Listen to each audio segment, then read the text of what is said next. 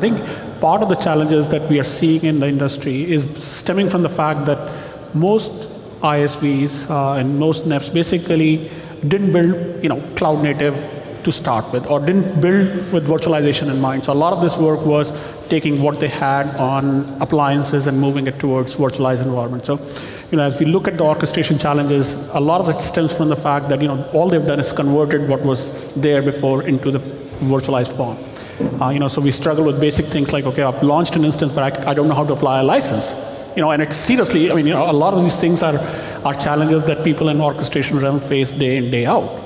So how do we get out of this mode and truly get into the cloud native where all of these things are accessible as services? In other words, I can go and retrieve a license, and do a number of the things that today we struggle with.